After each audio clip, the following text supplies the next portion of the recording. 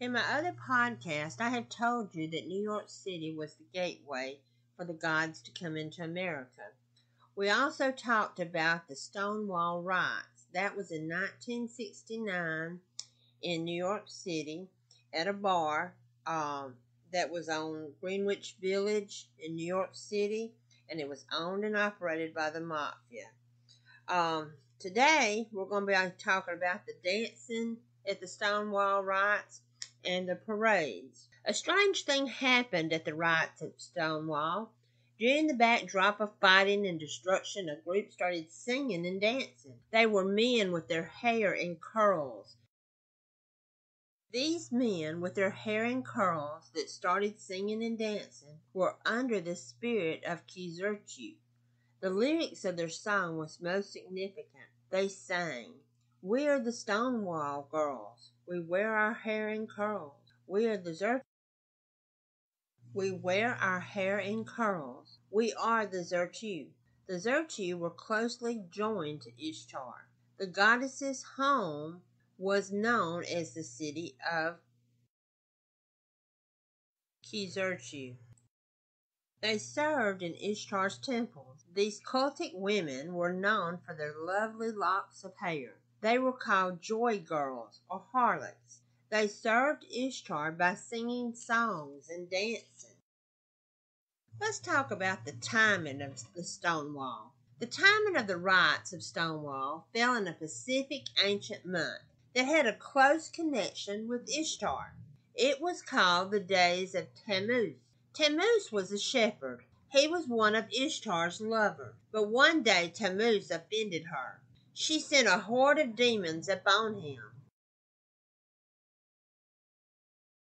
He tried to flee, but they caught up with him and brought him down to the land of the dead. After he died, the goddess was in remorse. She began mourning for her.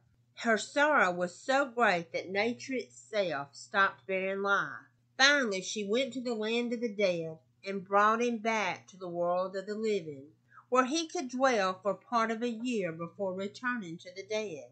The days of Stonewall were also the days of Tammuz, early summer, June the 26th of 1969. In 1969, the month of Tammuz started on June the 17th, just a few days before Stonewall. It is the most important days on the calendar of the gods, and the pagan world was that of the summer solstice. This is when the sun begins its annual descent. It was a time of rituals, worship, and sacrifices. With Ishtar, the sun's descent paralleled with the descent of her lover, Tammuz, into the underworld. In 1969, the sun began its annual descent on June the 25th. It was just days before the events that would set everything in motion, and exactly 7 days till Stonewall. The month of Tammuz is not about the two lovers' union. It was about their separation. It was about the obstruction of passion and desire.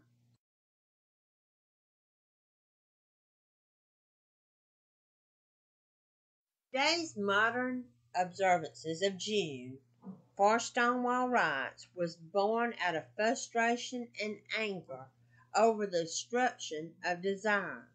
The parades themselves are aimed at tearing down all the walls of resistance and to remove the hindrances separating desire from its fulfillment. It is a festival that celebrated men separating from women and women separating from men. It is a festival of inversion. Ishtar is strongly connected to the moon. Her father is identified as the moon god. She is known as the first daughter of the moon. Their Middle Eastern calendar was lunar based. Each month begins with a new moon, which reached its fullness around the 15th. It is called a holy day. The rites began on the weekend just before the full moon and continued just after it. Why was this date so significant? Ancient Babylon texts reveal it is the day to perform the spell, to cause a man to love a man. So the day that would seal Stonewall and launched the movement that would come was a specific day ordained from ancient times to cast a spell to make a man love a man. The Stonewall Parade. In ancient times of the Middle East, Ishtar was known as the goddess of parades and processions.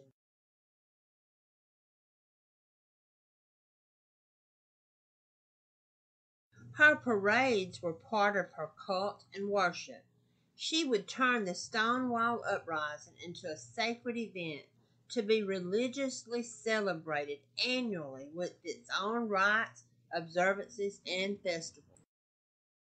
5 months after Stonewall, gay activists met in Philadelphia and planned a march to recognize Stonewall's uprising to take place in the following summer in New York City.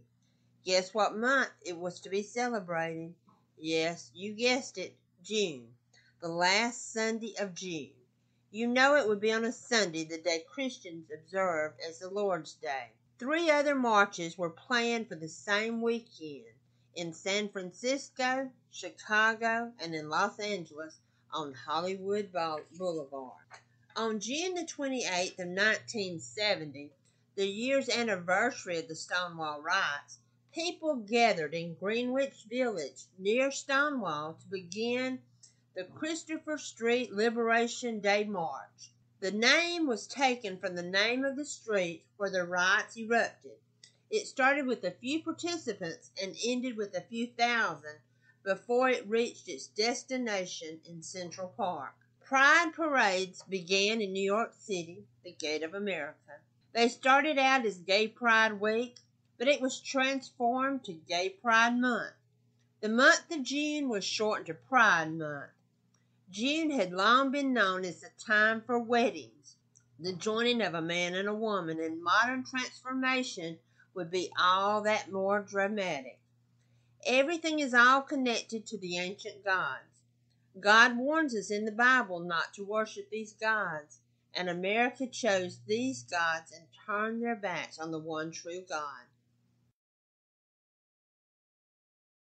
Let's compare ancient Ishtar's parade to today's pride parades.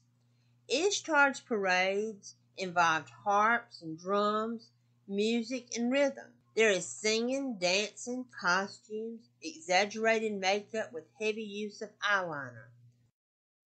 The parades were known for the bending of genders. They featured men dressed as women and women dressed as men, each dressed as both. They had public pageants with transgenders, cross-dressers, homosexuals. They used colored fabrics that can be found in the clothing, signs, flags displayed in the parades. Some descriptions of the ancient processions were unbridled and lewd. Today's parades look and sound just like the ancient days of the gods. Millions are now walking in the footsteps of her ancient priestess and becoming her servants. Next is the signs of the rainbow. Gilbert Baker was an openly gay man and drag queen that designed the rainbow flag. It was first flown on June the 25th of 1978. In 1994, the sign of the rainbow was adopted as the official symbol of gay pride. It soon became recognized all over the world. The colors all represent all kinds of different things. There is not a common thread that unifies a theme to bind them all together and make sense. The only thing that binds them all together is the goddess. Pink represents sex. Red represents life. Orange represents healing. Yellow represents the light of the sun. Green is represented by nature. Turquoise is represented by magic. Indigo represents serenity. Violet represents spirit. Ishtar is the goddess of the sky, queen of the heaven, master temptress, hurler of lightning, and giver of rain. She controlled the storm. The goddess's eyes were said to be multiple colored, just like the colors of the rainbow. There's a myth of the goddess and the gardener. A gardener plants a tree under which the goddess lies down and falls asleep. While the goddess is asleep, the gardener rapes her. When she awakes and realizes what has been done to her, she flies into a rage and begins sending down plagues on the earth. She then goes to her father to seek his help. He tells her where the gardener is hiding. She seeks out to find him. The goddess stretched herself across the sky to punish her offender. The rainbow was a mode of war by which she extended vengeance and judgment on the one that had wronged her. The rainbow in all its colors flowing was a banner of war. The rainbow flag represents revenge on who has wronged the gay community. The Supreme Court ruling on June the 26th. 3 landmark cases all took place in the month of June. Look how June relates to everything. Stonewall, the summer solace, and the festival of Tammuz. The most memorable landmark case that opened the doors to these ancient gods was the legalization of homosexuality on June the 26th, 2003, with the case of Lawrence versus Texas. This is the anniversary of the day Stonewall was sealed. It would be cited later that the same year by Massachusetts Supreme Court in the ruling that legalized same-sex marriage in that state, the first such legalization in America.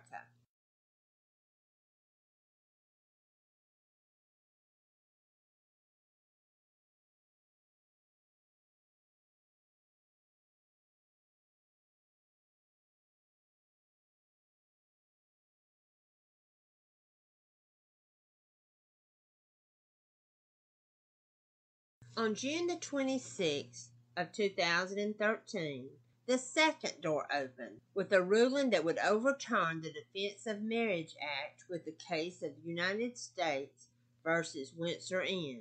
It would lead to the federal government recognition of same-sex marriages performed in states where it had at that point been legalized. This was 10 years to the date on the same day. Same date, different year. On June the 26th of 2015, the third door was opened with the legalization of same-sex marriage. It was with the case of Obergefell versus Hodges. This ruling will strike down the historic, biblical, and age-old definition of marriage as the union of man and woman. This new ruling will affect law, education, commerce, religious freedom, and virtually every other realm of American culture. These series of events were determined by different people, different circumstances, different decisions, different considerations, different dynamics, and no one person was present when they were ruled on the exact same day, the day the Stonewall was sealed. Unbelievable. Night appearance of the rainbow. On the night of June the 26th, there's that date again, on 2015, on that day that marriage was struck down, a sign appeared across America. It was the sign of the rainbow. The sign of the goddess lit up the Empire State Building. It lit up the waters of Niagara Falls. It lit up the iconic castle of Disney World. And most dramatically, it lit up the White House, the building from which America is governed.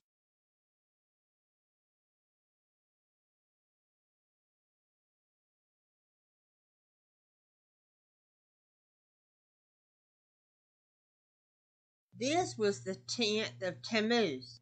The 10th of Tammuz was the day appointed from the ancient times for a spell to be cast to cause a man to love a woman. The Supreme Court's ruling to overturn marriage, enabling a man to marry a man, was on the 10th of Tammuz. The spell had been cast. The sign of the goddess marked the land, even the house that the nation was governed at. It was a sign of ownership. Ishtar was taking possession of America. Rainbows everywhere. The American flag is flown outside every American embassy in every nation. But today a new banner is being flown along with the American flag on American embassies. It's the rainbow flag. Now the sign of the goddess Ishtar is representing America. It shows that America has transitioned. Many corporate logos have been rendered to the colors of the rainbow. The rainbow is appearing on the flagpoles in front of schools. In the classrooms, children are being taught to revere the rainbow flag. You see the goddess sign appearing in cartoons, on television, and in their games, and postings on the internet. Packaging on the children's snacks, their cookies, their candy, even cereal boxes. Children are urged to embrace sexual identities other than what they've been born with. The transformation of America. Within the span of the mid-20th century to the early 21st century, everything's changed so radically and profoundly that America was mostly unrecognized. One identity is rooted in one's past. The spirit of Ishtar set out to alter America's memory. America had to be given an altered memory. It would have to be rewritten. She would alter history by reinterpreting and removing landmarks and monuments. She would replace the old with new landmarks and new monuments. Stonewall Inn would now become a national landmark to cite the uprising against the police. What culture once rejected, it would now accept. What was once accepted now would be rejected. What was once seen as wrong, immoral, and evil would be seen as good. What once was seen as good will be seen as wrong. Right is wrong, and wrong is right. Just like the Bible told us in Isaiah 5:20. Study these scriptures in your Bible to gain a better understanding. Matthew 24, Micah 3:1 and 2, Joel 1:15, Isaiah 13:6, 1 John 3:4, Revelation 12:9, Genesis 3:5, 1 Thessalonians 5:2 and 3, Isaiah 5:20, John 3:19 through 21, James 4:17, and Romans 13:1. I hope you've enjoyed this podcast. Give me a like and share, and we'll be back with our next topic is on Molech.